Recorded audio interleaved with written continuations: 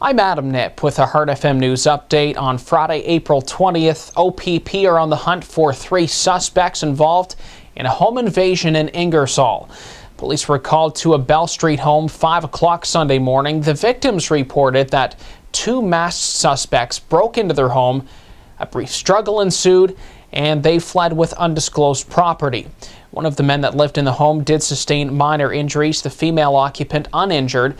Police have charged 2 people, Crystal Ackland and Mamuza Kanyangio of London. They're continuing, though, to look for 3 other suspects. Here they are.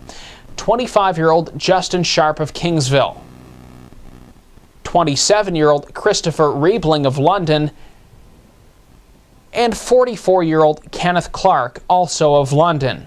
They are wanted on charges of robbery with a weapon and wearing a disguise with intent.